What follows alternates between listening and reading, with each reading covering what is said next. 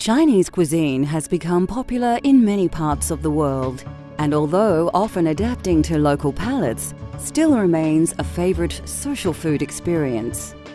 Often served in bite-sized pieces, using fresh ingredients and lightly spiced, it's no wonder the world can't get enough of the cultural flavours of China.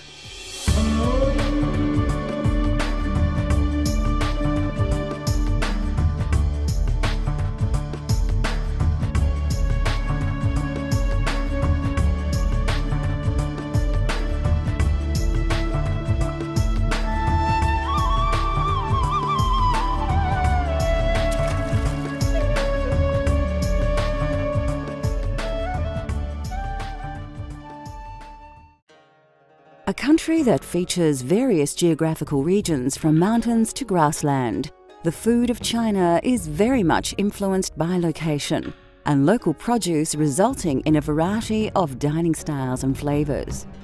China is a multicultural country, and even the food, they got all different kind of culture. The style, the taste, the spices, like northern, they're more spicy and more like oil to cover, to keep the food warm. So they are slightly a bit of oil in there because of weather there. And southern is slightly a little bit different. Mainly it's the opposite of the style. It's clear, less oil and less spices. And because of that, that's why the southern food can bring up more natural taste and less oil. And not all the food are spicy. And southern food is concentrate on the natural of the food. What it is, you bring it out and you get that taste straight away.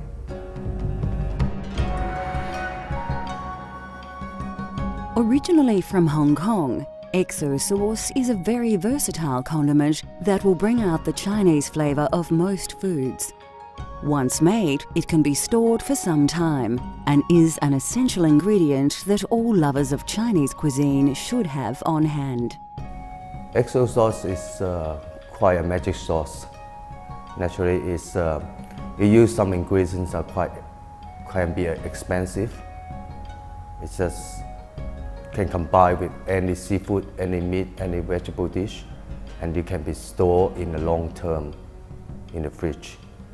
That's why it brings a very rich taste and all the texture, and they got so many different steps to make the XO sauce in the beginning, but afterward, you love it.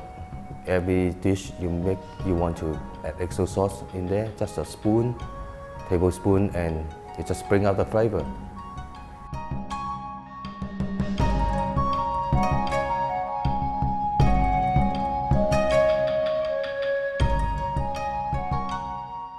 It will take a little time to make the perfect XO sauce, but it is well worth it. You'll need several ingredients, some of which may only be available from selected Asian grocers. These include Chinese pickle and dried shrimp. Dry scallops need to be soaked in hot water for at least half an hour.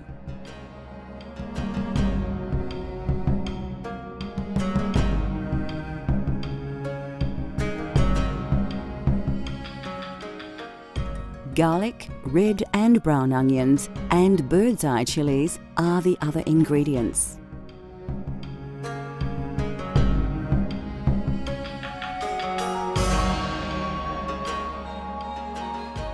Like so many great dishes, the first thing we need to do is chop some onions.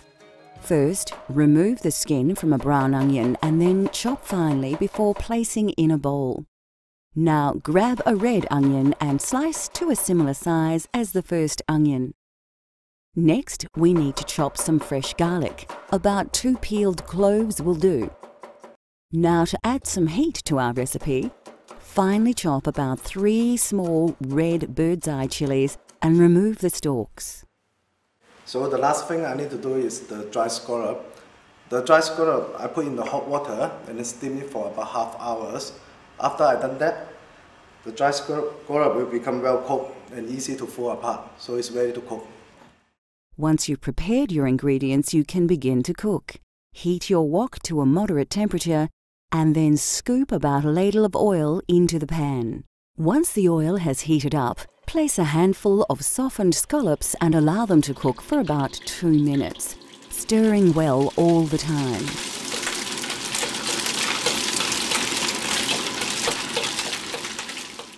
Then, remove them from the oil and place them somewhere where they can drain. Grab a handful of Chinese pickle and add this to the oil. Stir this well and this time cook for 5 minutes before removing this from the oil and placing somewhere to drain. It is very important that you turn the heat down low now. To the oil, add your chopped red and brown onion along with a very generous sprinkling of dry shrimp. Stir the ingredients well. This part of the recipe will take a long time, but your patience will be rewarded as your resulting XO sauce will look and taste much better with time. After about half an hour, the ingredients should have cooked quite well and turned a dark golden colour. Make a well in the oil and then add some chopped garlic and allow to cook for about 1 minute. Now grab the dry scallop and Chinese pickle that we cooked before and add this to the wok along with all the ingredients. Mix well and finally add some chopped chilli. Your XO sauce can be stored in a bottle for some time and added to almost anything to inject a spicy taste of the Orient to your cooking.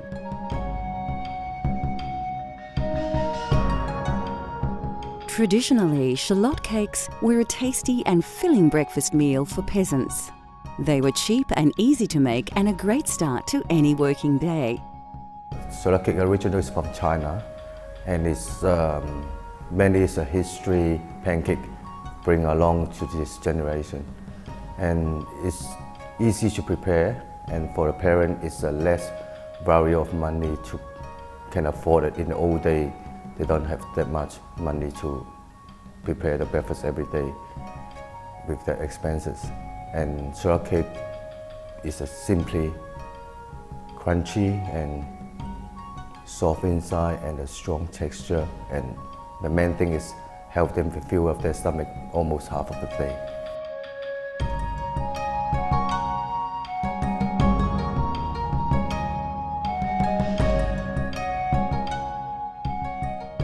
To make these traditional shallot cakes, all you need are a few very basic ingredients. To make the dough, you will need 500 grams of flour, 150 ml of boiling water, and 75 ml of ice water.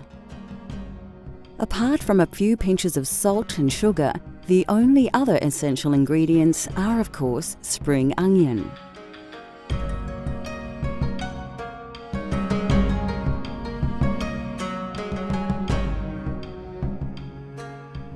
Of course, shallots form the basis of this recipe, so the first thing we need to do is prepare some. Finally, slice your green onions right up to the leafy part and then put to one side for later. Take a large mixing bowl and pour in 500 grams of flour. Pour in a glass of hot water and give everything a good mix. Now we need to add a glass of ice water and then mix the flour and water really well until the water has completely been absorbed by the flour. Tip the contents of the bowl out onto your worktop and knead your dough together using your hands. After we roll it about 20 minutes, it seems to be okay. What we need to do is we cut it to small pieces, like 20 pieces, and then we need to roll each pieces. And then after we roll it, we put some spring onion in. Using a pastry cutter or knife, cut out as many sections as you can. Put these to one side as we need to roll them out one by one. Flour your workbench before rolling out each ball like so. Then, grab the shallots you prepared earlier and liberally sprinkle a small handful down the middle of the pastry. Add a good pinch each of sugar and salt. Now comes the tricky part. First, fold one side to the middle, then the other side, make sure it overlaps with the first fold. Twist it around and then bend one end to the middle before bringing the other end back in on itself. Okay, let's look at that again. Fold one side of the dough over to the middle, then fold the opposite side over and make sure that it overlaps the first fold. Then take one end and bend it to the center, like so. Do the same with the other end and then join the two ends. The final stage of preparing these tasty cakes takes place at the stove, so we will begin by deeply filling a wok with oil and heating to about 160 degrees. Carefully place each shallot cake into the wok and let them fry in the oil. The cakes should roughly take about 1.5 minutes on each side. You can tell that the underside is ready as the cakes will begin to float. At this point, turn them and let them cook until both sides are light golden brown. Finally, remove them from the oil and place them somewhere that the excess oil can drain. Your shallot cakes are now ready to serve. These delicious cakes are best eaten on their own with a little soy sauce for dipping and a pot of Chinese tea. A simple yet satisfying snack that is steeped in Chinese tradition and still tastes as good as ever. Coming up on Cultural Flavours, a unique and amazing eggplant treat that will have you coming back for more.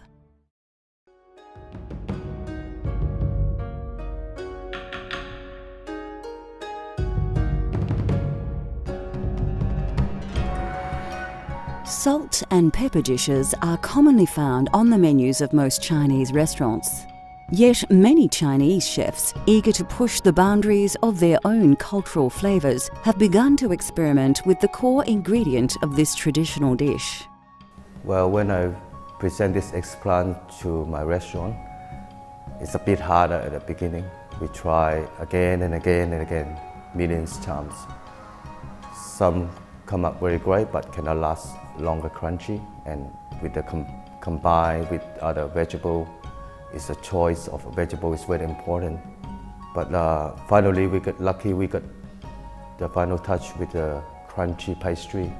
But after we invented, and it will bring out, most of the customer will love it because it's a history now. From now on, it's a history for salt and pepper eggplant.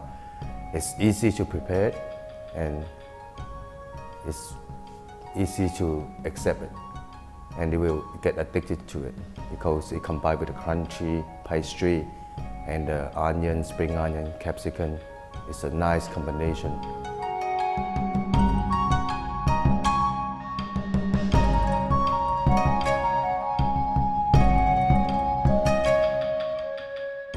To prepare this tasty salt and pepper dish, you'll need half a red onion and a few spring onions. To add a peppery taste and some heat, you should have a red capsicum and 2 small red chilies. For ease, we've sliced some pre-made pastry, which we will fry later. Of course, you'll need 1 large eggplant.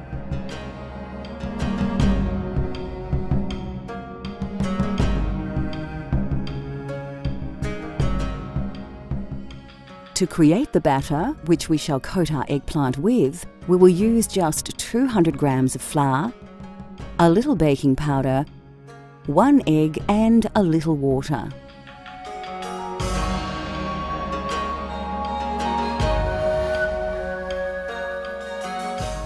Your first job when preparing this dish is to prepare your vegetables. Take a large red capsicum, slice it in half, and then remove the seeds.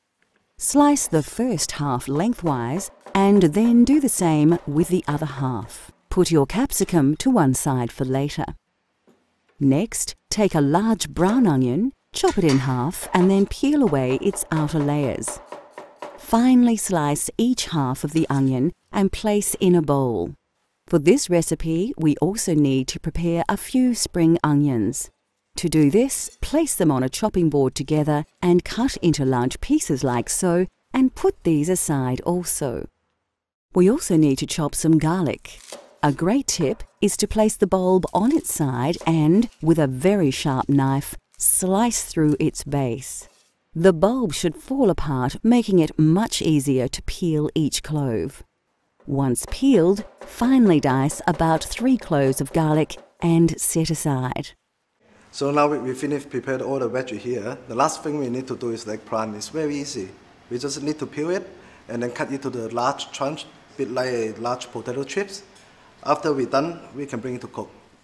To peel your eggplant, slice off the top and then, with a potato peeler, remove all the skin from the vegetable. Cut the eggplant in half and then slice each section into very large chunks, like so. Now we can begin the cooking process, but before we do, we need to prepare a quick batter. To do this, simply mix 1 egg, 150 ml of water, around 200 grams of flour, and a little baking powder. Now whisk well until everything has combined and the batter has reached a consistency similar to this. Fill a wok with oil and heat on a high flame. You can make sure the oil is hot enough by dropping a few drips of batter in first. To cook the eggplant, dip pieces into the batter before placing them into the oil. Allow the vegetable to cook until they turn light golden in color, and this should take around 3 minutes. Then, remove them from the oil and place them somewhere where any excess oil can drain. Now put a generous handful of sliced pastry into the oil and allow this to fry for about 1 minute only. Remove from the wok and place somewhere to drain. Put the oil from the wok into another saucepan, then place the wok back on the heat and throw in a handful of onion, spring onion, red capsicum and chili. Keep stirring the ingredients for about 1 minute, and as soon as they begin to release their aromas, add the cooked eggplant and sliced pastry to the wok. Finally, season well with salt and pepper and toss thoroughly to mix all the ingredients together. Tip everything straight out on a plate and your dish is ready to serve. Salt and pepper eggplant is a modern twist to a traditional Chinese favorite. It is delicious served simply on its own, or as a snack with cool and refreshing beverages, or as part of a complete Chinese banquet. Either way, it will not disappoint those willing to give it a try. Still to come on Cultural Flavours, we explore the wonderful world of Chinese essentials.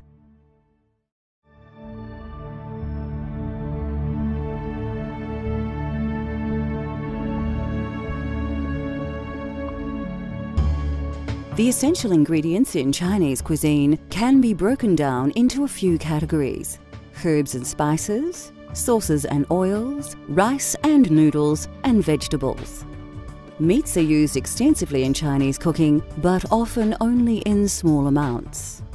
The Chinese cook with an extensive range of vegetables, many that are common in all areas. There are, of course, some vegetables that are the mainstay of Chinese cuisine. We have to mention Chinese cabbage. There are hundreds of types of cabbage used in Asia, but by far the most popular is the Chinese cabbage, known as sui choy in China.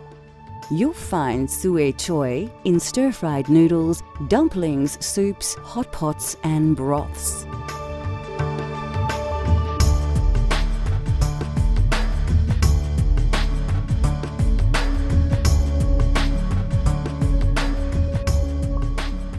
Ginger is one of the key ingredients in traditional sweet and sour sauce and features in hundreds of Chinese dishes. Garlic has been adopted right across the globe as an essential part of the local cuisine, and China is no exception. Originating in Asia, it is thought the Chinese were one of the first civilizations to cultivate garlic for food and medicine.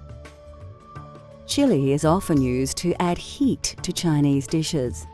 Rarely used fresh, whole ground chilies and chili flakes are preferred for their versatility. An extremely hot peppercorn, Szechuan, is generally used sparingly and is one of the 5 spices in Chinese 5-spice powder.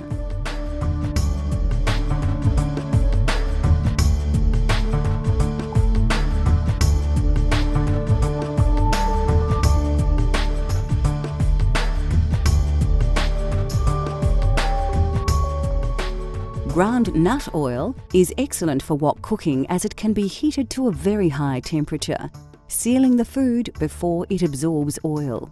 Sesame oil is also a favourite as it adds a distinct flavour to the dish. Common right across Asia, soy sauce is also a staple of China and one of the most widely used ingredients. There are several types of soy sauce, with light soy being the most popular, although it is much saltier than the dark soy. For those Chinese lucky enough to live near the coastline, seafood and shellfish is a very important component of their food culture. Well, the scallop itself is so natural and all the seafood tastes. And that's why, because of the XO sauce, is quite rich taste. But after steam and let the scallop absorb the sauce, the combination is just perfect. And a dash of soy sauce on top with rice fusilli. Then you have the soft, a little bit crunchy, and this is a natural seafood.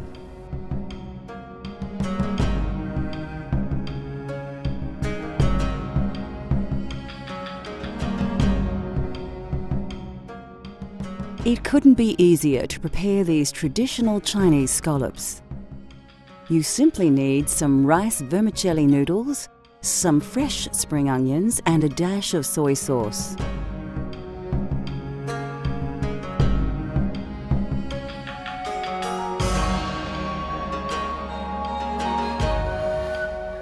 Of course, you'll also need some of the delicious XO sauce that we've just prepared to put the finishing touches to this dish.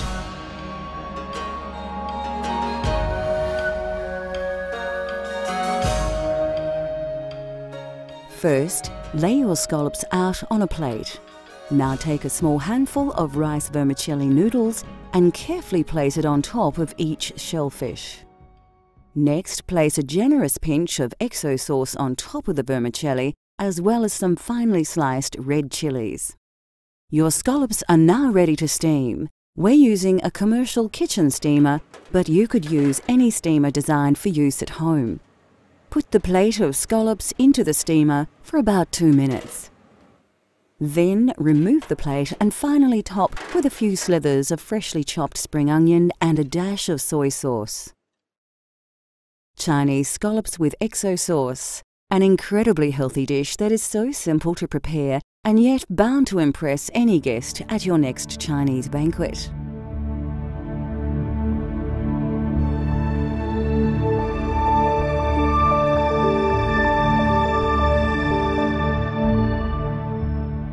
China is a huge country with many, many flavors, and we have taken a tiny snapshot of the food from this vast country. The Chinese have developed a cuisine that's varied and healthy and features dishes developed over many generations.